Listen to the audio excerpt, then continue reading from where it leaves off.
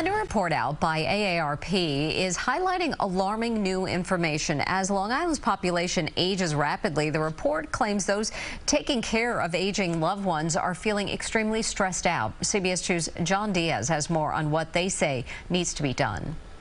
There's no question about it. Meryl Manthe loved her late mother, but she says caring for her at the end of her life was challenging. Literally, my life stopped. She had to bring her mom to countless doctor's appointments and did her mom's everyday errands, all while balancing her own life and career. Anybody I talk to in my age group that have parents in a similar situation, we all have horror stories. According to a new report done by AARP New York, more than 40% of Long Island voters age 40 and older are either currently caring for an aging loved one or have previously done so.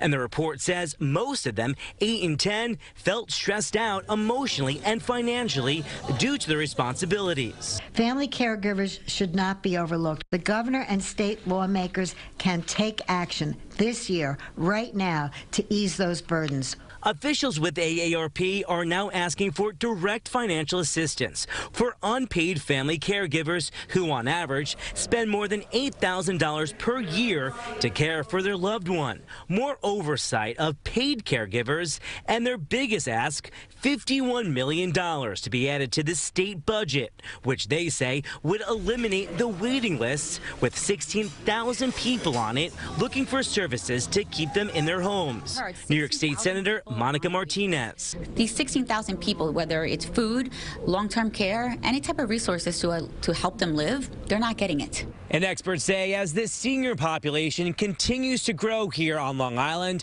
the state budget needs to keep up with its pace. The latest census showed the median age of Long Island increased more than the state and country, and the 65 and older group rose from almost 14% to about 18% of the island population. Jim Hurley is a franchise owner of Home Instead, which specializes in home care for seniors. Long-term care at home, which is really the future of healthcare moving forward. When you come to people being able to take care of their health needs at home, it's just safer. It's cleaner. Which is why he and many others say the state needs to invest more in at-home and family caregiving. From Bayshore, Long Island, John Diaz, CBS 2 News. We reached out to the governor's office for a comment. We have not yet heard back.